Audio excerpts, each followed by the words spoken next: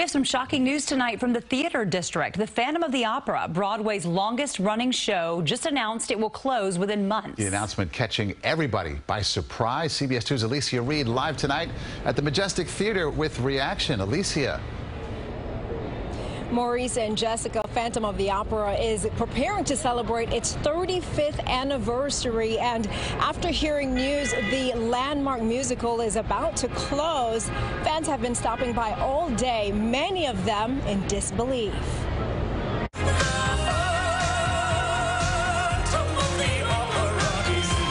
The end of an era. I can't imagine Broadway without it. In 5 months.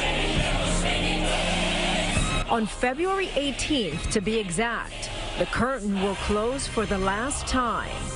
We all thought the show was literally going to run forever. That mask up behind me has been the symbol of this city for longer than most of us who see the show now have been alive. To think, since 1988, 19.5 million people have stepped foot through the doors at the iconic Majestic Theater. Ronald Reagan was president, and Ed Koch was the mayor of New York.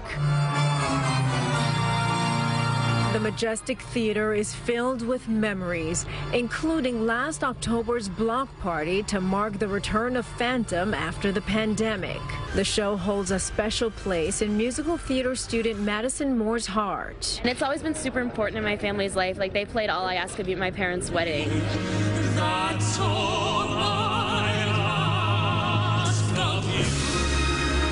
People from all over the world make their way to New York to see Phantom, including some from this tour group that just saw it for the first time. Never seen opera in my life, and last night I was just blown away.